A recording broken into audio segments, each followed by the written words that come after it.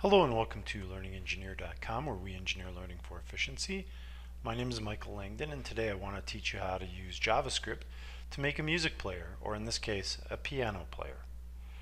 And as you can see, here it is at Practice Engineer Music Player.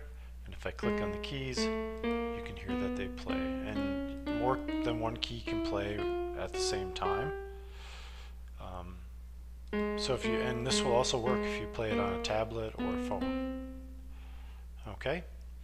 Now I got the key sounds from freesound.org, and it's at this address right here. And if you just click download, you'll download all of these. It's part of a pack by JoBro, so that's what I used. So I just want to give them credit. And then if I come back here, I can right click on here and go view page source. And this is the HTML file, as you can see. This is my font right here, the Special Elite, which is the piano player thing is all. The style, CSS, is again the piano player and the thing. It's not something that's very important. But then we have the jQuery JS, that's important.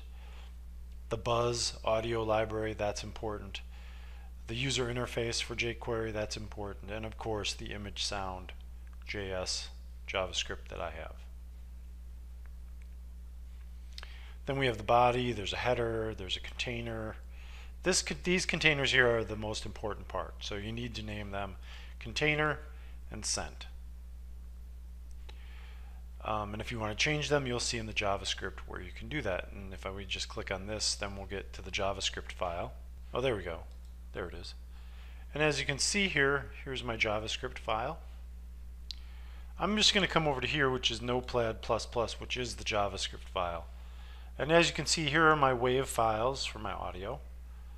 So I have an octave's worth. So the first thing we start with is our Buzz audio format defaults. And since I'm working with all WAV files, that's what I've defaulted it at. The Buzz defaults preload metadata. That's my default. I always have that in there. Then comes our array right here. And as you can see, each array consists of an image and a sound label, and then the PNG file, the image file, and then a reference to the sound files. So this 036 references this. I don't have to put the wave here because I have it here. And if you put the wave here and you have the wave here, it won't work. So just be sure of that, okay?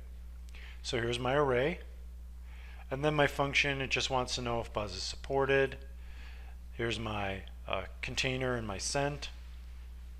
And then my build piano function. Now this here isn't really that important. This just changes the background color every time I reload it. It's just something that I brought in from another program that I wrote. It's not that important. This right here down here is really everything, okay? It starts by getting the length of the array. So it gets the length of the array, then it attaches each sound to a letter, and then it appends that to this image. So in each of the sent container gets an image attached to it, or the letter and the key. So this is the image file itself.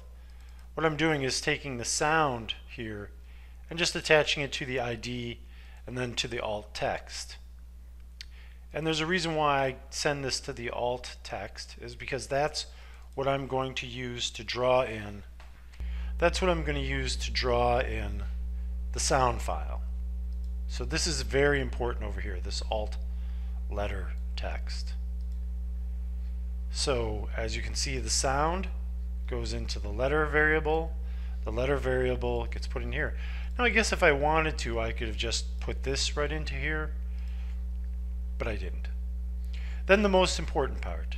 This is where if you click down on the image, so it says if this is an image element and you go put the mouse down, it basically pulls out the alt text attribute and sends it to the ID variable.